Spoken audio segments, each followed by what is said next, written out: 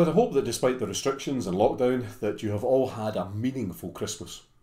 2020 may not have ended as we would have wished for, so here's hoping and praying that 2021 will be better, and with the vaccines on their way, it should be. Having mentioned prayer, please keep praying for all those who... Start again. Good morning. Well, I hope that despite the restrictions and lockdown that you've all had a meaningful Christmas. 2020 may not have ended as we would have wished for, so here's hoping and praying that 2021 will be better, and with the vaccine on the way, it should be. Having mentioned prayer, please keep praying that we all behave over the festive period, and that our emergency services and the NHS are as resilient in the new year as they have been over the past 9 months. Pray too for the politicians as they try to make the right decisions under almost impossible circumstances. And finally, keep praying for our congregation, which has been wonderful at supporting one another during the pandemic. Let's begin with a hymn which Christmas would be incomplete without. Away in a Manger.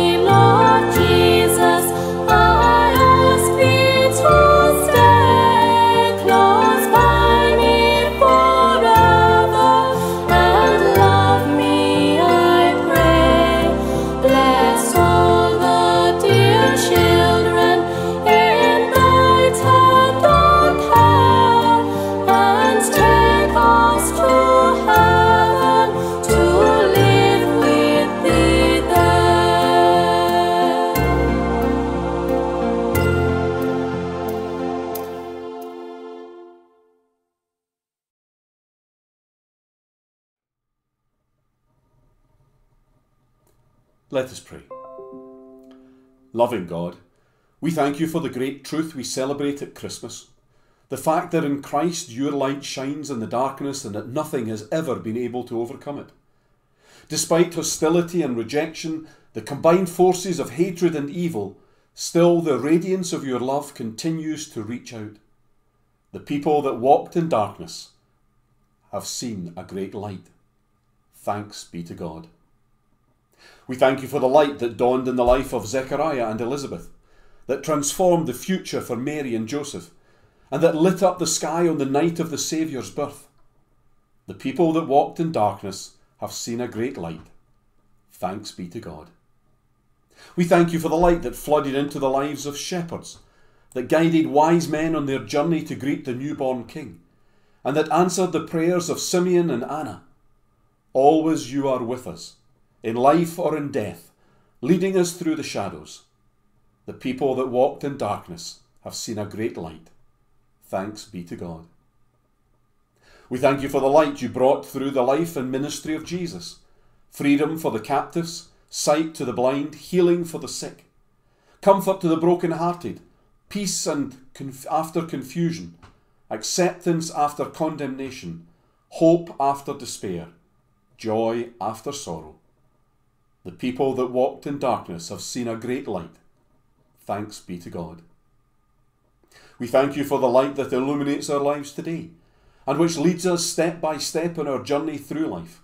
the lamp of your word, the beacon of prayer, the glow of fellowship, the tongues of fire of your Holy Spirit, and the living reality of Jesus by our sides, the dawn from on high. The people that walked in darkness have seen a great light. Thanks be to God. Loving God, you came to our world in Christ, bringing life and light for all.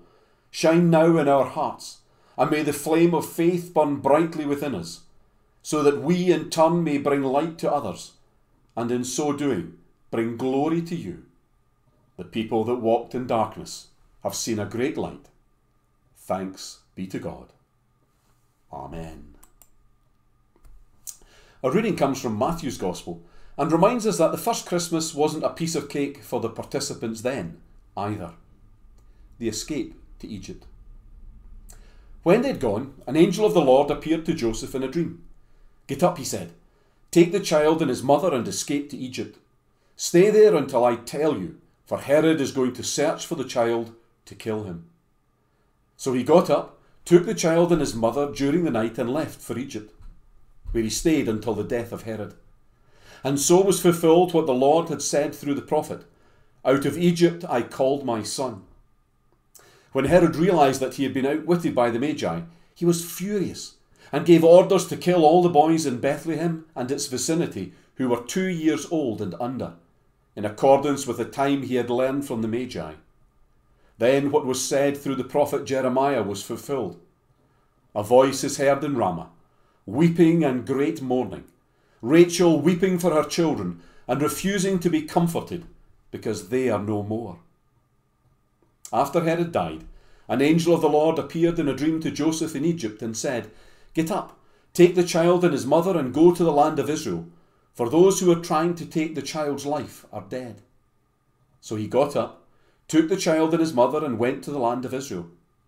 But when he heard that Archelaus was reigning in Judea in place of his father Herod, he was afraid to go there. Having been warned in a dream, he withdrew to the district of Galilee, and he went and lived in a town called Nazareth. So was fulfilled what was said through the prophets, that he would be called a Nazarene. Amen. Christmas is the second most important event in the Christian year, second only to Easter. At Christmas, the church is often seen at its best. It's most attractive and appealing. More people come to church at Christmas than at any other time. So what is it that draws people to God at this time of year?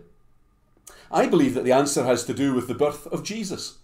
There is something about the story of his birth that touches people deep down inside. Something that is almost beyond our comprehension, our understanding. It is as if hearing about his birth triggers some hidden spiritual response within us. And so powerful is that response that even those who have normally no time for religion are affected. The incarnation, God becoming a man, is one of the most powerful and attractive events in the Christian faith. And therein lies a paradox, because the birth of Jesus is also a great stumbling block to faith for many people. Many cannot believe that a virgin gave birth to a son, that God could take on human form, and so they reject the whole package. For some Christians, it is an attraction. For others, it is the rock on which their faith perishes. So what is to be said about the incarnation, the virgin birth? What do we believe about the special nature of Jesus' birth? Let's begin by looking at the arguments for and against a belief in the virgin birth. The main objection to belief in the virgin birth is that it is a supernatural event. In 2020, we know that it takes a man and a woman to produce a child. There is nothing supernatural about it. The early Christians, on the other hand, were simple people who did not understand the world around them or how children were made, and so they made up this miracle story because they wanted to show that Jesus was special right from the point of conception, not knowing that what they were saying was scientifically impossible. There are two major flaws in that argument. One is that it is scientifically possible for a virgin to have a child. Artificial insemination can overcome that problem. And while I do not believe that that is what happened to Mary, it does cast doubt on the scientific argument. The second flaw is that at least one man in the first century knew how babies were made. When Joseph discovered that Mary was expecting, he made plans to divorce her. Why? Because he knew that for her to be with child meant that she had been with a man, and that that man wasn't him. So to say that the writers of the New Testament didn't understand what they were talking about when they gave the birth of Jesus miraculous status is wrong. They knew exactly what they were doing. The question isn't really about whether you believe in the virgin birth, rather whether you believe in miracles or not. Is the virgin birth any harder to believe in than the feeding of the 5,000, walking on water, or the resurrection? If you believe, as I said a few weeks back, that we must, in our God who has the power to create the universe from nothing, then surely it couldn't be too hard for him to make one of his creatures produce offspring in this way. To dismiss the virgin birth because it is a supernatural event seems ludicrous if you believe in a God who made the universe. As is often the case, it's not the how that's important, rather it's the why that counts. Why did God choose this method? What lessons was he trying to teach us? The reason for the virgin birth is partly historical and partly theological. In the time of Isaiah, there was a prophecy that said, "Behold, the virgin will be with child and will bear a son, and he will be called Emmanuel." The virgin birth is the fulfillment of this prophecy. If Jesus was indeed the Messiah, then the virgin birth was one of the requirements. The theology comes when you remember that Jesus was there at the beginning of time with God. Therefore, he could not have a normal birth. He couldn't be created as you and I were created. The virgin birth is an attempt to show how Jesus could both be fully God and man. Having a special birth often pointed out those people who would do special things for God. For example, when Isaac was born, Abraham was almost 100 years old. Samuel was born despite his mother being barren. The virgin birth simply points to the unique nature of Jesus. The virgin birth, whatever happened, is meant to show us that this child was special, different from every other child. What the virgin birth is really about is the role of the Holy Spirit. The emphasis isn't on the fact that it was a virgin birth, rather that it was a birth that the Holy Spirit played a unique part in. And if after listening to me today, you end up with a better understanding of the role of the Holy Spirit as a result about thinking of the virgin birth, then good and well. Throughout the Old Testament, the Holy Spirit was the source of God's truth for people. It was the Holy Spirit that gave Solomon all his wisdom and allowed him to rule wisely and justly. It was the Holy Spirit that gave Elijah the courage to stand up to the prophets of Baal and Queen Jezebel. It was the Holy Spirit that inspired men like Isaiah to speak to the people of Israel and to remind them of who their God was. Therefore, in the virgin birth, we see the Holy Spirit at work in a similar way. In Jesus, we have the one who is in the unique position to tell us about God. He tells us what God is like, what God is thinking, what God wants his people to do. The time of guessing is past. The time of certainty is here. No longer do we need to wonder if the small voice at the back of our mind is God speaking. Now we have Jesus. In Jesus we have seen the love, compassion, mercy and purity of God. In Jesus we have seen the true humanity, goodness and obedience to the will of God that man is capable of. Thanks to the Holy Spirit, Jesus can mediate between God and man, and he can also be present with man. And all because God's truth has come to live amongst us, thanks to the work of the Holy Spirit. In the past, the Holy Spirit was also the one who opened men's eyes to God. Abraham had his eyes open to the possibility of a new land and a people of God. Moses had his eyes open to the possibility of leading his people to freedom from slavery. Nehemiah had his eyes open to the possibility of rebuilding Jerusalem's city walls. In Jesus, we see the Holy Spirit opening the eyes of people to the truth about God. By looking into Matthew's eyes, Jesus was able to change Matthew into a disciple. Zacchaeus was changed from a fraudster into a generous man. Mary was changed from a prostitute into a woman of virtue. Sin leads us astray, ignorance blinds us, but through the work of the Holy Spirit in Jesus, we can recognise the truth of God when we see it. The Holy Spirit is also the creative power of God. Without the Holy Spirit, there would have been no universe, no stars or sky or sea, no flowers or trees, birds or animals, and there would have been no you or I. When we see the Holy Spirit working through Jesus, although he doesn't seem to give them life as such, he does offer a new vibrancy to life. It's as if he adds energy and vitality to otherwise flagging lives. New interest and zest for life is found in everyone who encounters Jesus and hears what he has to say, because the power he offers is the very power that created the universe at the beginning of time.